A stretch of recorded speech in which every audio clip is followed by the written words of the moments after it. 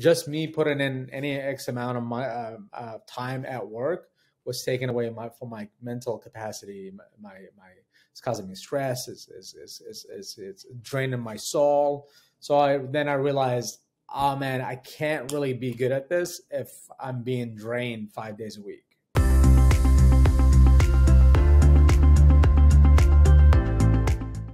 Welcome to Expanding Wallet, home for empowerment.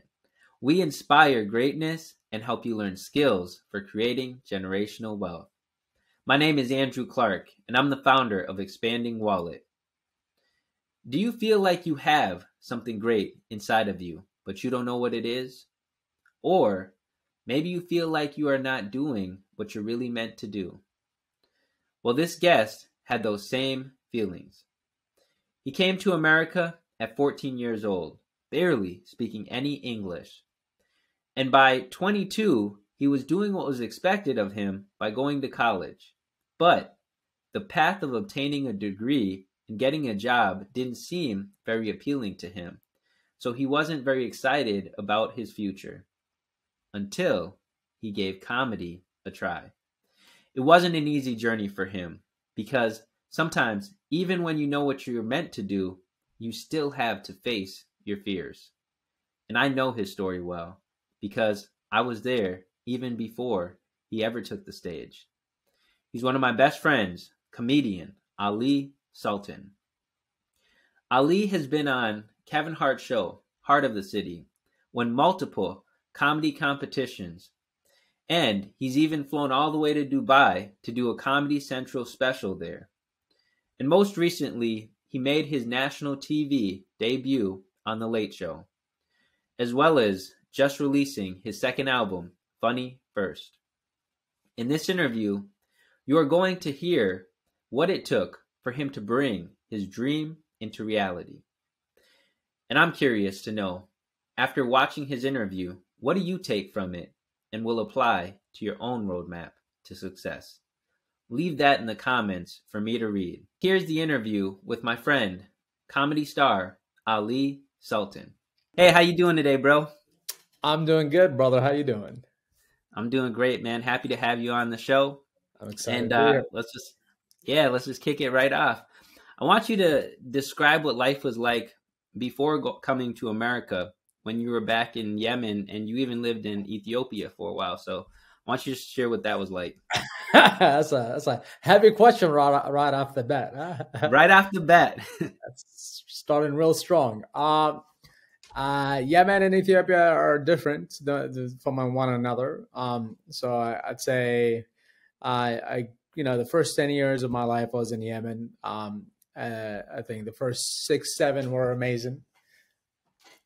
First 6 for sure, because you're a kid, you don't necessarily know understand the world around you. So I was just playing a lot. I was out in Yemen, everybody, we lived in a small community where everybody knew each other. So you can be outside, play with a bunch of friends and all that stuff. It wasn't a safety concern to me. I mean, you can get hurt and get beat up and stuff like that, but no one's trying to kidnap you, I feel like, in Yemen. Maybe I don't know. Now that I think about it, somebody did try to kidnap me once. so maybe Yemen. Not all that safe. That's Yemen. Yemen is really fun, but you might get kidnapped. Okay. A lot of freedom then, right? A lot of freedom in Yemen. So yeah, I have a joke like that. That's why I brought that up. I had a great time as a child, man, playing outside. I'd go out early as I can, 9 a.m., and then come back at 6, 7 p.m. Dusty, so dusty, just have a good time. And then at 7, you start, understanding the world around you a little better. You start seeing kind of the good and bad, you know what I mean? Yep. You start, noticing certain things about people that you're around and whatnot. So after 7, I had more of not an objective, but more of an objective view of my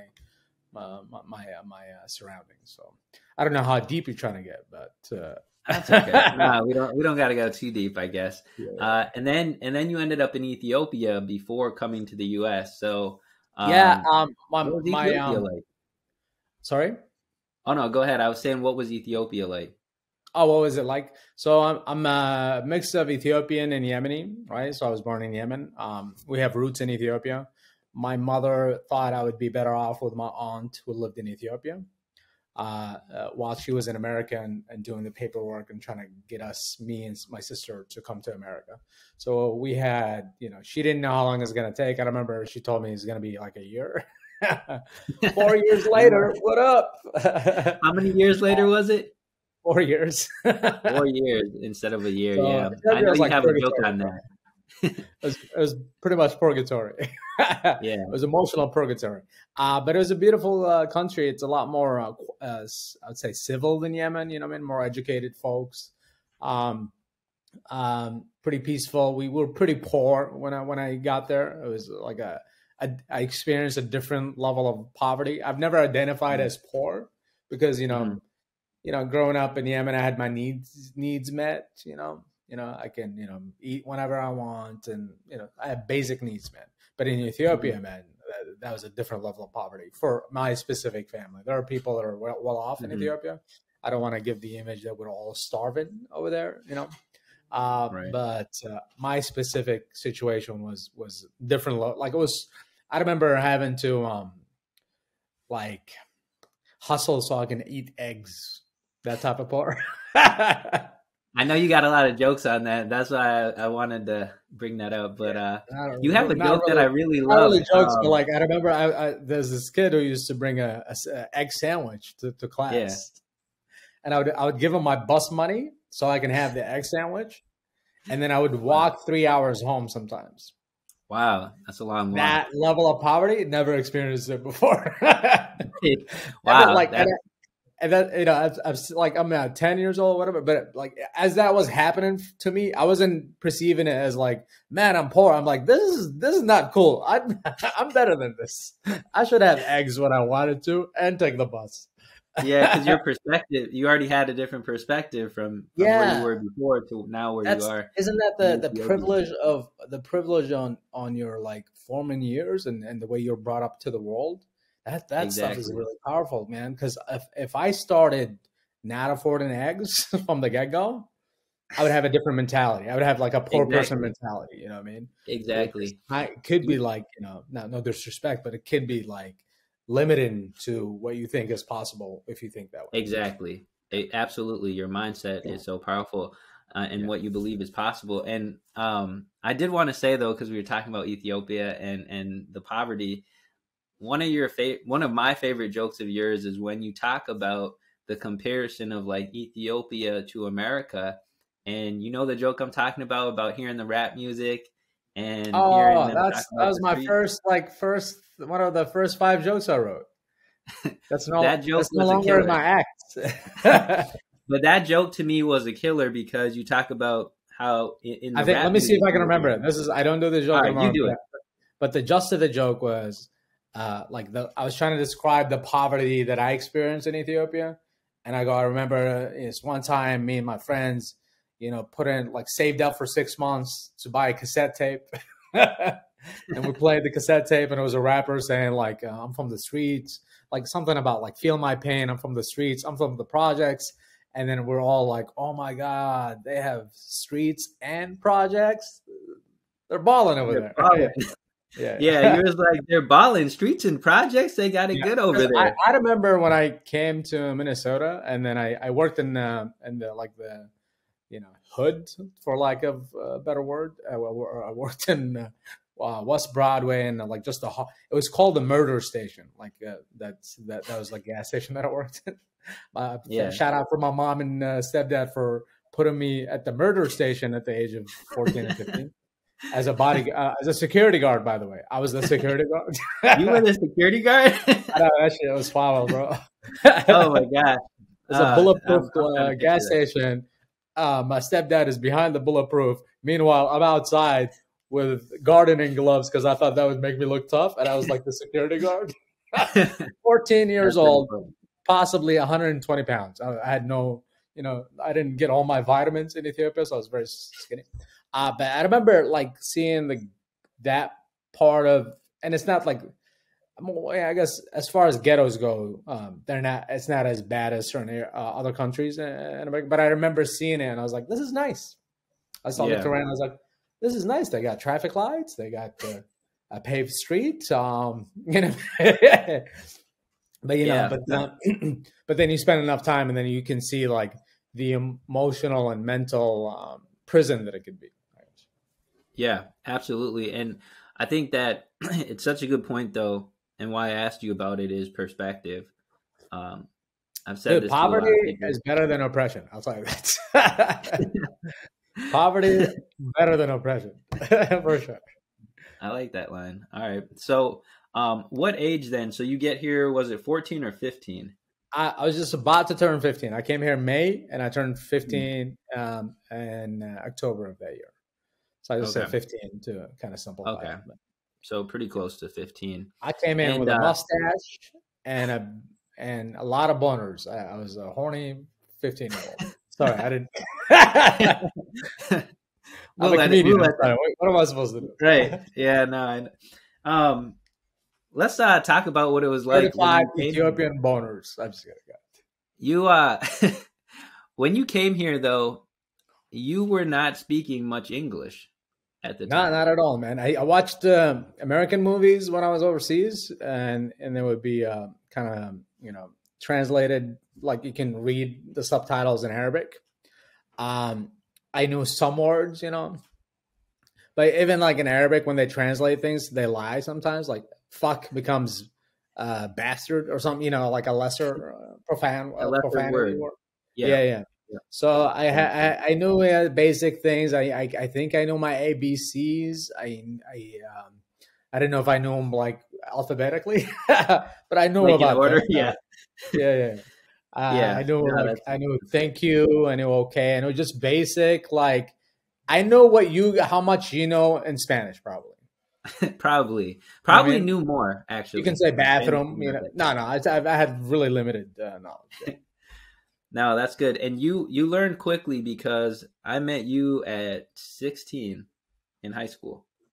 16, You right? did. You met me like 2 years into America. Isn't that great? You're one of my Yeah. earliest friends in America.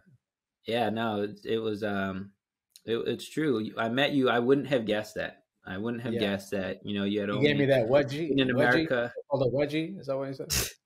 I never Isn't gave that you a what you wedgie. put me inside of a locker? I don't remember Oh yeah. This is that. what comedians do. I'm just 50% truth, 50% we don't know.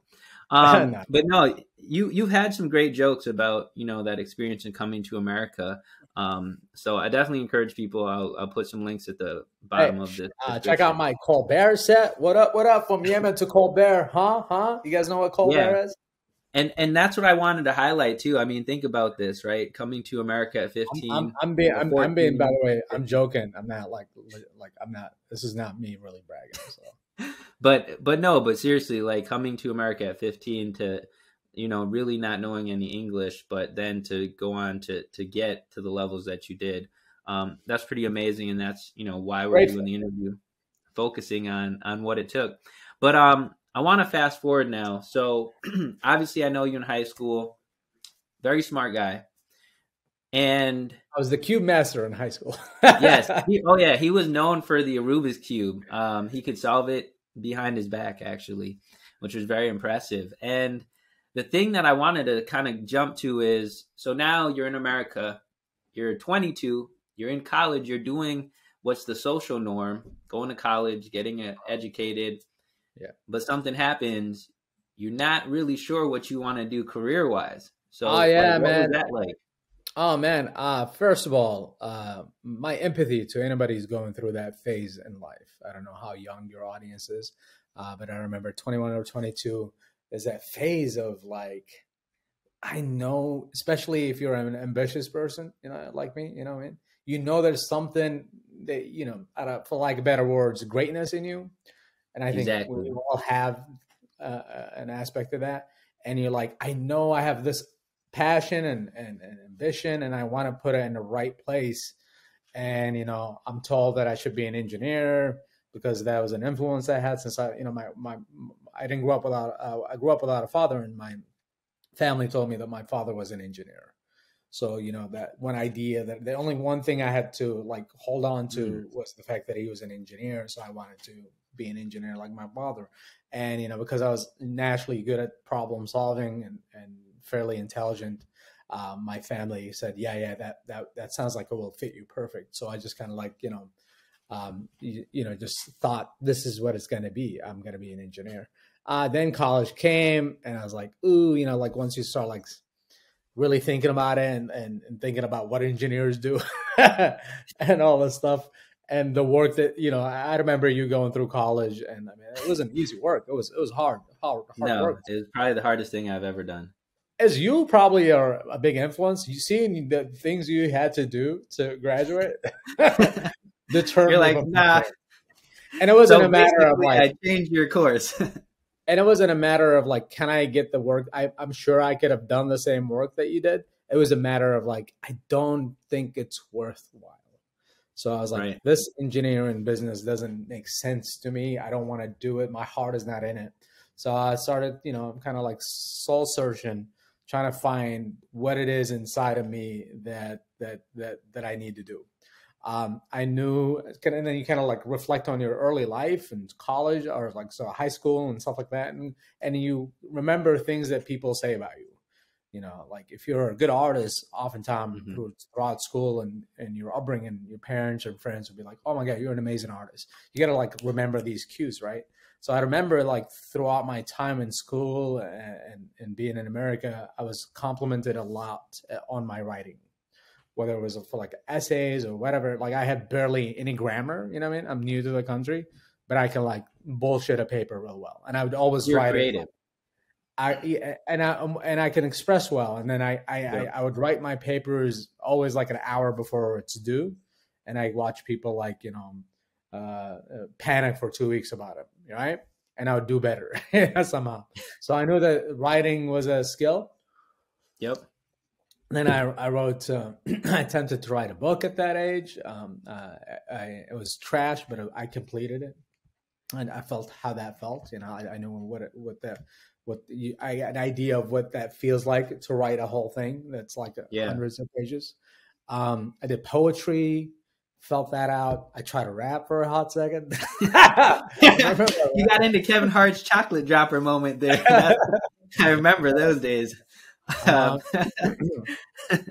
then everything led to the same thing, which is I have a hard time taking things seriously. Like there's one point that I wanted to be an academic, I wanted to be like, like an Einstein type of guy and just be like a theoretical physicist. But I never took life that seriously.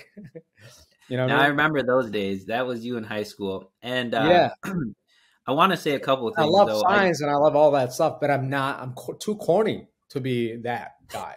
And, well, I don't know if it's too corny, but I think I'm a funny guy. I'm a corny guy. That's fine. I think you're more funny than what you would expect from like when I gave speech, and then like in school when I gave speeches, it always like my comfort was always to make jokes. That's how I got through them. So eventually, I was like, well, I discovered stand up when I was 15, and when I saw it, I started writing jokes immediately. Like it hit my core, but I never knew that's something possible. That's something that you can do. I don't know. I don't even know how do you become a comedian. I just thought you're just a comedian or you're not a comedian. You're either on TV or you're with us, So I didn't know there was also. No. I was just gonna say real quick, but I knew that you were funny. Like besides the writing jokes. Yeah, I'll get back to that. So the first time I saw stand up. So now we're talking about clues of what you should do, right?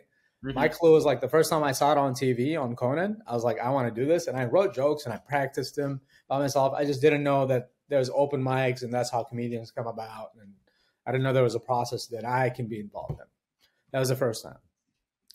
And then in the summer of that first year in school, I had to take more English classes. My Mexican friend told me I should be a stand-up. Mm-hmm. And then in college days, me and you would go to parties and I would like do these characters, right? Yeah, that was it. And then you were like, you should be a stand-up. You were pushing me to do the thing that I just didn't know how to. And then I looked it up. But the way that whole thing happened with the stand-up was we went to an open mic We went to an open mic night at Acme Comedy That was the first Club. time I did stand up. Yeah. And well, before you did it, we went the No, week no, no, no. before.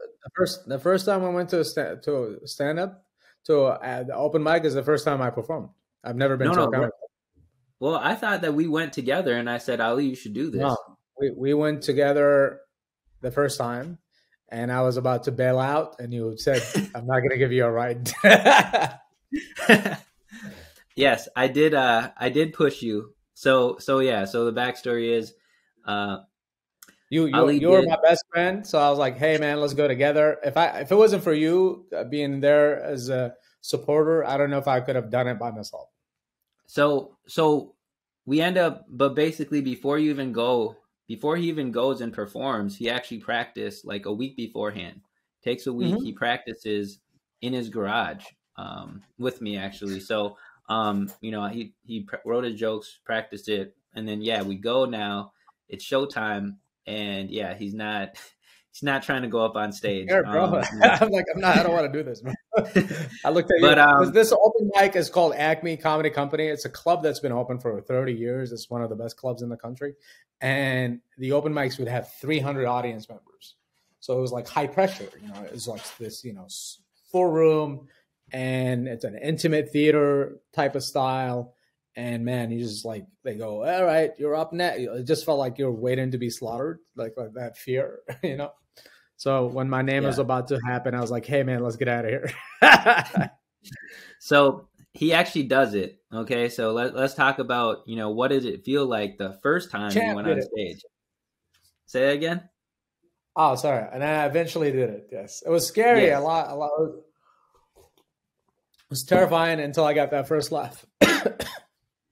So to be honest with you, when you did it that first time, it was like in my mind, I'm like, wow, he's meant to do this, and I'm thinking he's already made it, right? So I'm thinking end of the year, and we Let's talk find an about it agent. after. We were like hyped up, like yeah, you're gonna be famous, right? So we think like end of the year he's gonna be on TV. Think like in 1 year, That's how it felt like. and that's how it felt. But then, and I always think And the about this second because time, we that's what uh, I was gonna say. that's Tell when them you about knew. the second time. All right, Now you don't so got to use the name of the place, but tell them about that yeah, second no, time. I'll use it. The first time, that place hurt my feelings. The first time, it was at Acme. I went up, and the jokes were whatever. I'm new, right? But I was getting them. I was making them laugh. And then I remember I got up, and an audience member stood up and high fived me. I felt like it was the highs of highs. I was like, this feels the best. I'm meant to do this forever. And I was just like, you have all these delusions, right? Then second time, I went back to Acme. You can't just get on every time. It's 50, 55, 60 people showing up every weekend, every Monday, and there's only 20 spot, like really 3 to 4 spots open for people that don't work there. So it was very competitive, and you have to come out, show your face for like a year to get into that rotation. So I had to look for other mics, and one we found was in a city of Coon Rapids, emphasis on Coon Rapids, and a bar called Willie's. And I'm like so cocky. I'm like, I got some new shit. This is my second time on stage. Everything I say is new. And then I brought you, and I brought Tommy, our friend Tom. Yep. Tom is a friend of mine from school, and it was kind of like me who's trying to show him, hey, I'm cool too. Here's the thing that I do. That's yeah, like I mean, I'm a rock star. Let me show you my other side. It does not involve me solving Rubik's cubes. And then you and Tom sat in the front row. We go into this bar. It's got heavy meth vibes, right? I would say pretty methy. You know what I mean? We got this trashy host that goes up, and then when he introduces me, he goes, "This guy's from Yemen. They breed more terrorists than any other country in the world." And this is back when it wasn't cool to be Muslim. Now people are like, "Yeah, Islam is cool," but back then you can't even tell people you're Muslim because you were just associated with terrorism. Um, Yep. and then this dude says this in this methy, like white trash bar, and it gets super quiet. And he keeps like going in about facts about how Yemen has a lot of terrorism. And at one point he goes, Osama bin Laden's dad is actually from Yemen. Anyways, keep it going for Ali Sultan. And then I show up. If he did that to me now, I would use that jujutsu. You know, it's like jujutsu. You take that weight and you flip it on them, and then it would be really funny. I would know what to do with that kind of intro. Yeah. But I didn't know what to do then. I was just practice my material, and I just was going to go up and do these materials. And then I go up and I freeze. I don't know what to say. I say the first line, and then someone goes, bullshit. I remember that. Remember that? So it goes, bullshit. Yeah. And I swear, it might be my imagination, but I heard him like whisper the N-word. I didn't hear that. So, oh, man. I'm up, and now I go through hell to finish this one joke, and it doesn't work. I'm like, I get dry mouth. I'm like, and then I get through a second joke. Nothing is happening. It's just deadly quiet. It's so awkward, and it's mean. The silence is mean. And then I finish my 3-minute set, and this piece of shit host goes, keep going, stretch it. He is doing this on purpose. He sees the tragedy happening, and he wants me to continue suffering. And the problem is, he's not the villain. I'm the villain. I had a fedora hat. That's what you forgot about this. I had a fedora I did forget hat. about that. Yeah. There's no heroes with a fedora hat. I forgot about that. Now I'm laughing, picturing this hat again. Yeah. Oh my gosh. I thought that was going to be a cool look back then. Yeah. Then I got off the stage, and I remember Tom looked at me and he said, have you considered magic? I was like, I might as well. I already got the hats. Yeah, Tom was in that doing magic trick phase. I forgot about that, but that was funny. He's like, magic might be more. Yeah. I don't see a lot of funny, but you seem to be talking in front of people. Incorporate magic. Oh my gosh! So you know what's funny, Andrew? He's never seen me ever since that day. So Tom, Tom is the one person in my life who's like thinks I'm trash. Yeah, that's actually pretty funny. His only impression of my comedy is that one time at Willie's. That's actually funny. I'm gonna send him the video. And I bet anytime I get something, if I get on TV or whatever, he goes, "That guy? No way." Yeah. So I interviewed Tom. I'll put that link to his in the description. But he's pretty big on TikTok. But But the whole thing though with Willie's, what I was thinking about is, I mean, if things were reversed, you know, if Willie's was the first experience, it would have been. I mean, if it was hard to get you on stage that first time, it would be so much harder. Knowing me, it had to go well the first time. But I think that's for anyone though, Ali. Most people. But here's the thing: if I did Willie's at first, I might have not done comedy for like a year, and then I'll itch back again, and then try something else, and then if I like that, then I'll be like, oh, this is better. But I'm glad I did Acme first, so I knew like there's better places. No, I am too, but then I felt like after Willie's, I think you were really cautious afterwards, because for that, like the rest of that year, I mean, I went to every comedy show with you that first year. I only did 7 shows that year.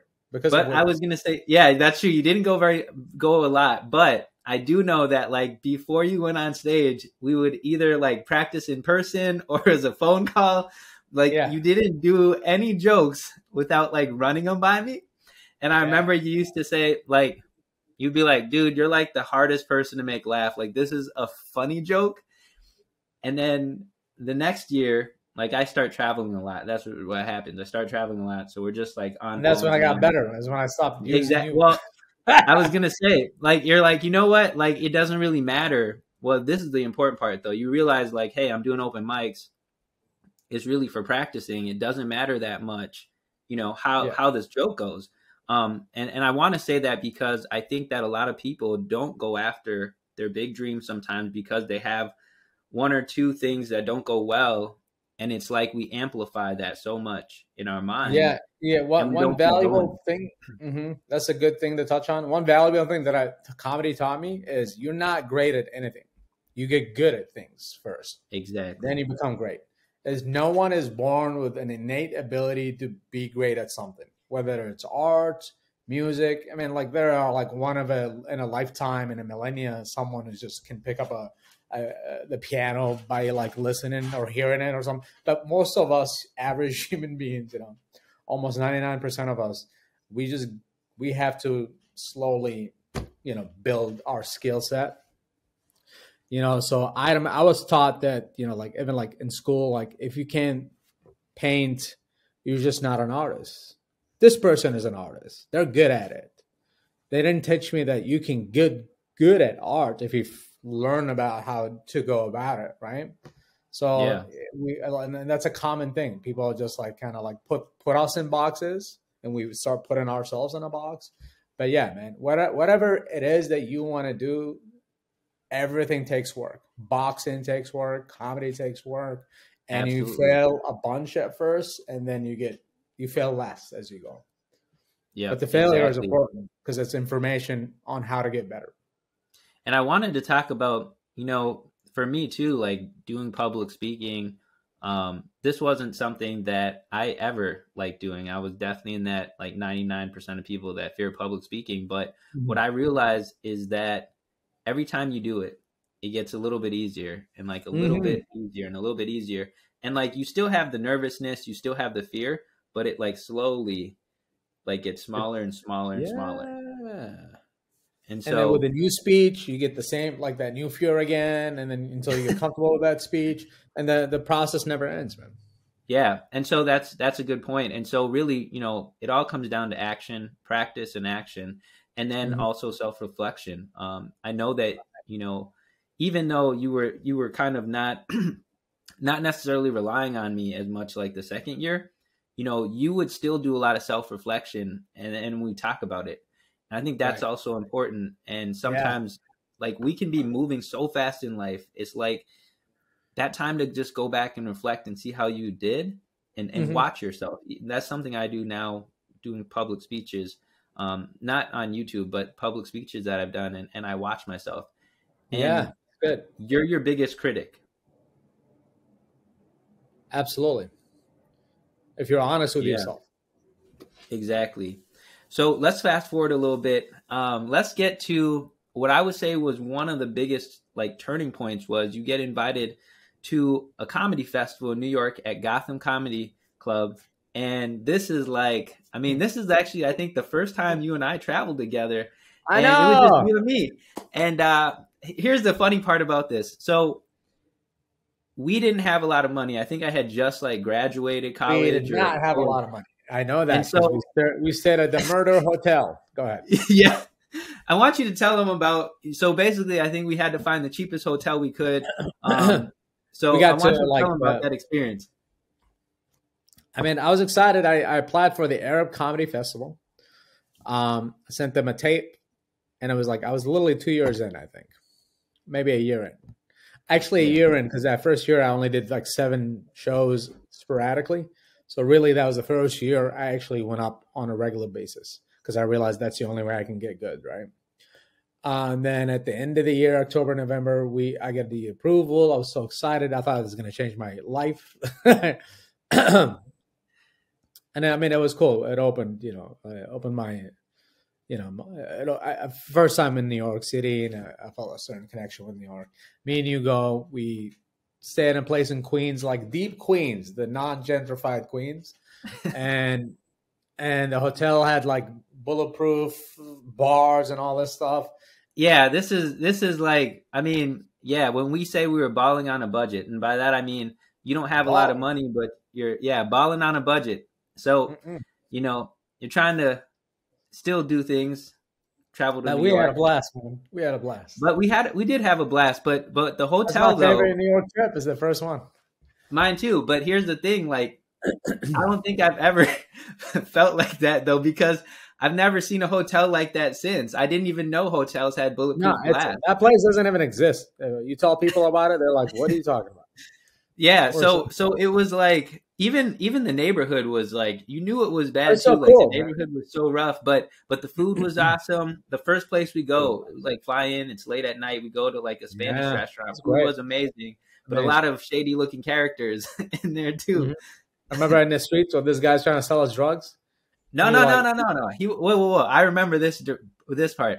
It wasn't that he was trying to sell us drugs. He was actually he's thought gonna buy we it. were. Yeah, he was trying to buy. So like that's how you know you're in a bad neighborhood. Like That's how you know it's we're like you got cool. a 50% chance. Like those people might be drug dealers and giving And you what I need. I just remember you like pretending to have a deeper voice. You're like, "What's up, bro?"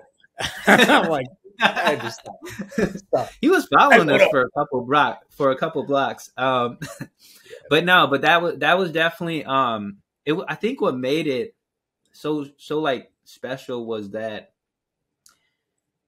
it was that we knew it was like a big deal. Like we felt like, oh my gosh, this is like a big deal for I was you. in a Gotham comedy club, sold out show. I'm not, it's funny, background story. So I was there on a Sunday show that only has headliners. They made a mistake. I was supposed to be on the new faces, the Mm, newbies. That's on a Thursday. So they accidentally put me in with headliners on a Sunday show. So what we don't know is they were really nervous about this. The festival people, they're like, oh my yeah. God, Wow. this kid is going to get slaughtered. These people are expecting headliners and he's just going to go up. He's a new guy. And then I ended up getting like 7 applause breaks. I had a really good set because I was practicing that same thing for Yeah. like, from one open mic to another and da. And then I just had a really fun set. And that just kind of like, made me feel like, it's possible I can make it one day. Yeah, no, you held your own. Like, I mean, there's definitely nobody would have been like, okay, he's not like a headliner. You were definitely up to I'm par with them. I mean, I'm sure funny wise I held my own, but I can tell if someone is new. Yeah, that might be true. But as far as To the audience trained response, eye, yeah, I look definitely new. Yeah. yeah, I can totally understand what you're saying, but still, like just audience wise, and yeah, you did really good for someone who was accidentally put in that. And then the other thing that happens is every year after that, was it 3 more times or 2 more times? You were actually invited back to the festival. Until I just got invited back 2 weeks ago. So ever All since right. that, I come back every year. I've been put in the headliner shows. I do 3-4 spots, 2, 3 spots or whatever. And ever since, and what's funny is like there was a point in my life where I think I was going through a breakup. I was going through a rough time, and it was tough to do comedy and be sad at the same time.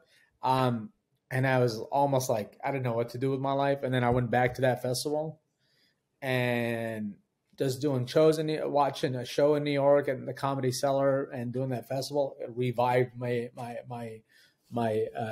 energy and my love for stand up. If you whatever it is that you're into, it's always good to immerse yourself in people that do it at a high level. Does that Exactly. make sense? Yeah. Just it was so inspiring to be in New York and to be do these shows and be amongst these incredible comedians, and then to watch. I don't know if anybody knows anything about the Comedy Cellar, but it's a top 2 best clubs in the country, and it's like when you go there, it's all these like Olympians of stand-up comedians, people they're David Tell, famous people. Chappelle goes there, Kevin Hart. That's where all they go. That's where they go to work out. So you see these incredible comics who mastered their craft, do stand-up, and I was watching that. I was like, that's all I want to do is just get that good. It was That's pretty great. cool. Yeah. So I want to talk about just a couple things on. There's some financial stuff that happened where two Damn, things. all your money still? Nah. Well, two things. Well, I wasn't going to talk about that, but we can touch on that quick. So one thing was, I do remember when, you were using your credit cards a lot, and it was, I don't remember what you were buying, maybe some Jordan, something like that. But Jordan, we did come have on. we did have I some was poor. taco. At one point, Andrew, we had a taco. Huh? Andrew, I was poor. That's what it was. I was working at a smoke shop making $8 an hour.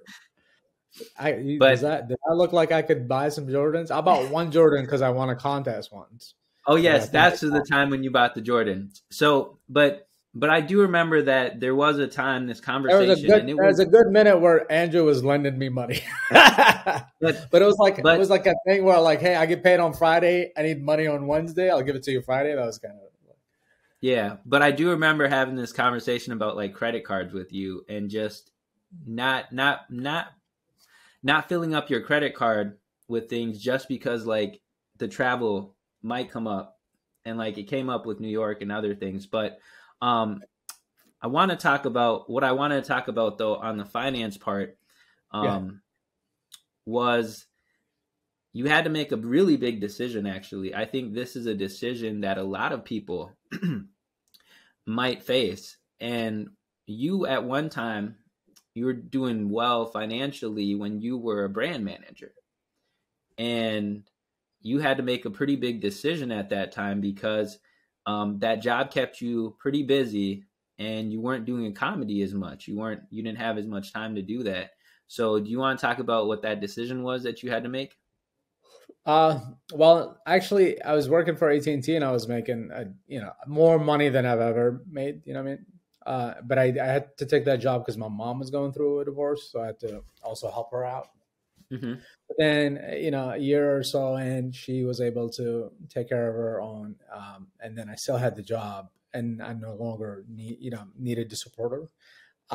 So I had to make a decision to take literally cut my half my salary in half to do another job where I can do stand up more because I work nights all the time. So that first sacrifice was to go from making that much money to cutting it into half and adjusting my lifestyle, and then getting a job that was part time, but it was like 5 days a week, but it was more flexible where I can still do stand up.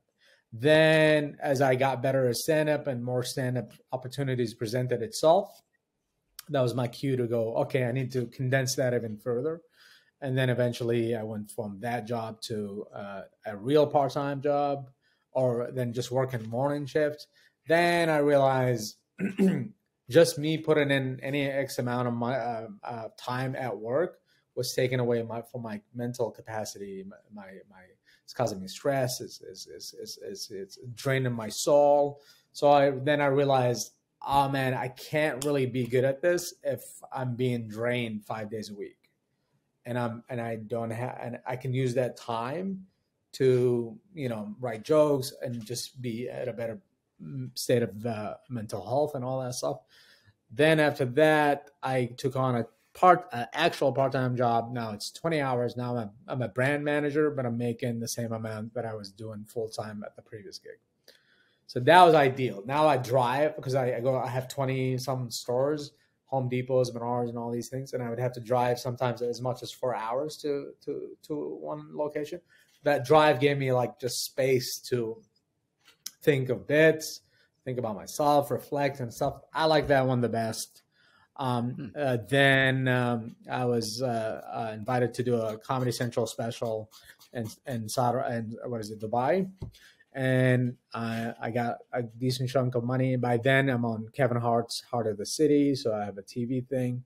I won Best in the Midwest contest at the Laugh Fest and Guild, like a big festival, and I've won two other titles somewhere else. Now I have a decent resume, and I'm doing this part-time thing, and then this company just happened, and I got this money from the special, and this company got bought out by another company, and they gave me the option: do you want to come with us, or do you want to not do that? And I've already told my boss that I'm quitting this job in a month. And you're going full time into comedy. Yeah. And I had enough money, and my whole idea was like, let me see if I can survive 3 months. You know what I mean? Like I have 3 months of savings, so I don't need a job now. Like I let me see if I can make it in 3 months. That was like the idea. And if I can't make it in 3 months, I'll get a job again. And I never needed to get a job ever since. That's perfect. Yeah. That was the end of 2019, and we're in 2021. Exactly 2 years. It was like November of 2019. Yeah, and I just wanted to bring that up, that whole story, especially on the money part, because I think sometimes that's a hard sacrifice to make for anyone to go from making 50%. Bro, can I say something real quick?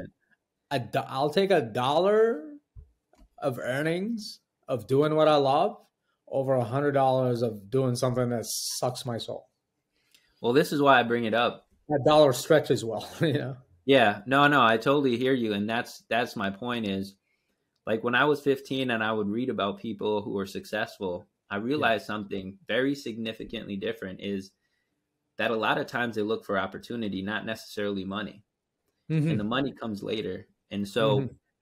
what I remember and why I brought that story up too was there was a point when you said to me you felt like you had regressed like a full Hmm. year in comedy Right. because you were so busy with the work. It wasn't allowing you to get in as much comedy time and practice.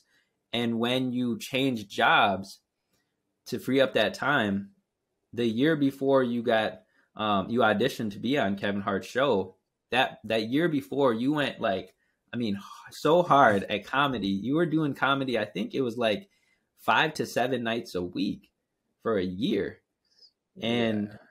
the thing was is like I saw that difference like between the year, like that one year, I saw the difference. Your Hmm. stage presence, your ability to work the crowd, and kind of like what Right. you said in the beginning is when somebody opens you up like that, you can handle that now. So Yeah. Yeah. I I can be just off bring the that cuff. up because there's a value. There's like so much value in taking action and then getting in those hours in the practice. Um, Hmm. so that's why I really wanted to just touch on that because I know a lot of people, probably have to make that same type of decision. But I think if 100%. like And it 100, has to be gradual. You can't go. yeah, I think for what I've seen, for me at least, it's not everybody's the same, but I think it's smart to go from, unless you have savings, from like full time, part time, nothing. And I think if your whatever it is doing is being successful, it would demand that from you. You just have to take that leap of faith. So like right. if you're already making part time money doing what you like, it's telling you you don't need a full time job. So you have to be like, let's not get greedy. You know what I mean? But obviously there are factors like medical benefits and all that stuff. So I understand that it's a very tough decision, but sometimes you got to bet on yourself, man. Yeah, totally bet on yourself. I think it's just It's so good, worth it dude. when I'm telling you, bro. It changed my life. Not having a day job, dude. I was like the first month. I was like, oh my god, I'm getting to know myself. This is amazing. Haven't haven't hung out with myself this long, and you start paying attention to your being. I mean, your mental health, your physical health. You really start getting like you reduce your stress so much. It helps that I'm not super like I don't worry about money too much. I just kind of like trust in the process, and so far it works itself out. But yeah, it's been good yeah, for me for sure. no, A lot happier. absolutely. What words of wisdom would you say you have for someone who is chasing their dream right now? Like I said, the big ones are, man, take your time. You have a lifetime to do this. What I mean? You don't have, some people put weird rules like I gotta make it by 30. What I mean? Like, no, man. If you're trying to do something, if you want to do something that's a career is a lifetime, right? So like take your time. You don't need to be great off the top. You can learn to be great like everybody else. Follow, like, go read about anybody that you respect and love and you admire. They didn't get to where they got naturally. They had to put in so much work. So yeah, trust this process. Don't get bitter. you know Mm, um, you know don't, be honest with yourself as much as you can.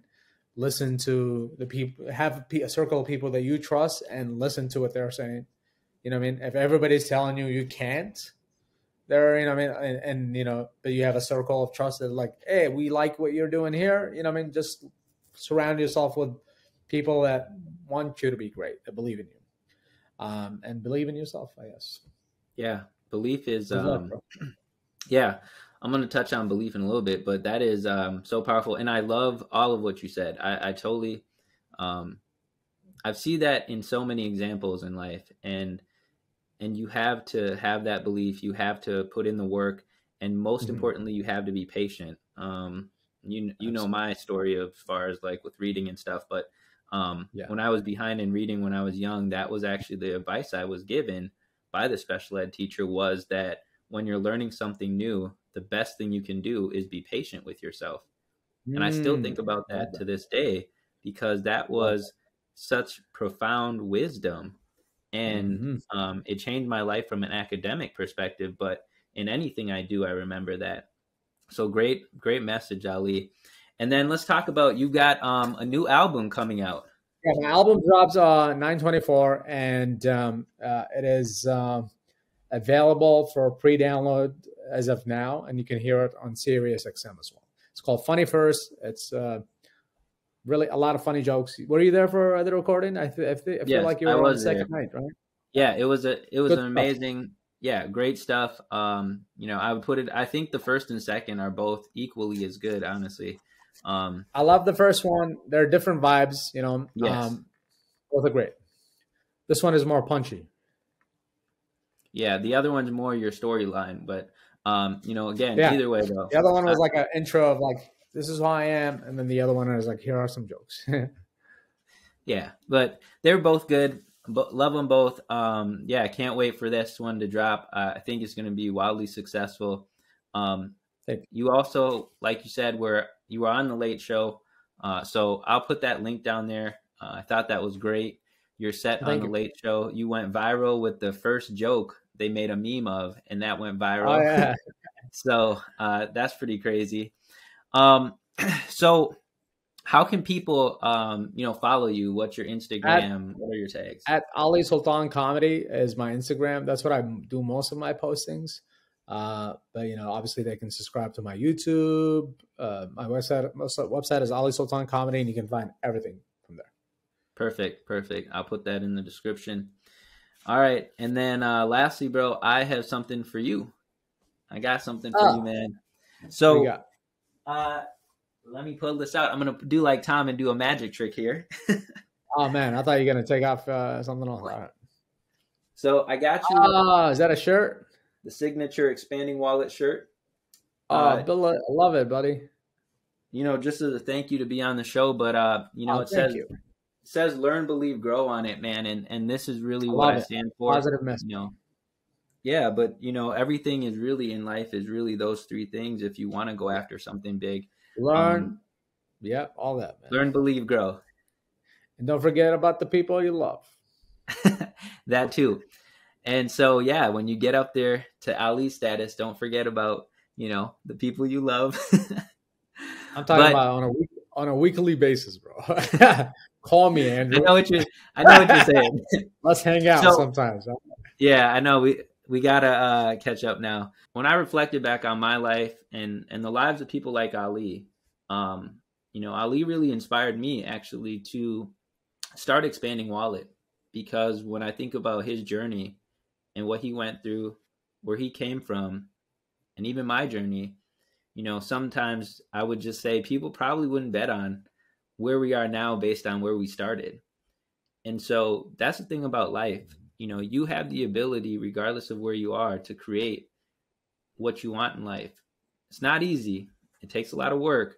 And so I created the 5 Keys to Success guide to really help you develop those actions and habits that you can use daily that can help you achieve those goals, because success is not an accident, right? It's no accident. And so I'm going to put that link in the description. It's a free guide. Apply what it says in there. And one other thing is that work on your dreams. Part of why I think people don't achieve their dreams, they don't set time aside for it. You got 168 hours in a week. Set an hour aside. That's 10 minutes a day, actually less than 10 minutes a day. Use the guide and put those things to action. Work on your dreams. To me, that's really, fulfillment right there. And the money is really just a tool to help you on your journey. So with that, Ali, I want to just thank you for taking the time to share with the Expanding Wallet community. Doing great work, man. I'm happy to do it. I hope this has been any of help to your community. I had a good time talking to you, regardless. Oh man, yeah. I think it does a lot for the community, because when you share your story and people understand where you came from, it does a lot. It did a lot for me when I was reading about people in their journey. from no eggs to national TV. What up? We're gonna have to make a meme off of that one. I like Did I that. tell you? Hey, when I was this is like I'll close with this real quick. Maybe like a year ago, I find the guy that I used to buy eggs from on the internet on Facebook, the egg sandwich No way. guy. No way. I did. I found him on Facebook, and I just talked to him on the phone.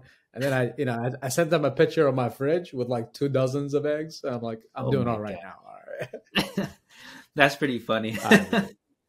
But I'll end All with right. this for everyone. Remember to learn all that you can, believe in yourself, and take actions that allow you to grow. Peace. Don't listen to your doubts.